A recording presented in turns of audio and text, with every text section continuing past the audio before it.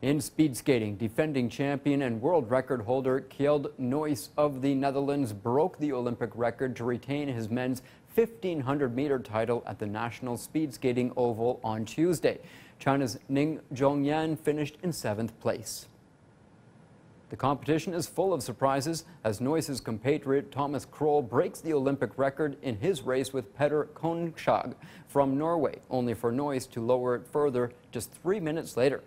Nuis clocks 1 minute and 43.21 seconds for his third Olympic gold medal, shattering the previous mark set by American Derek Para in Salt Lake City 2002. Krol takes silver while the bronze goes to Kim Min-seok of South Korea. Home favorite Ning finishes 7th.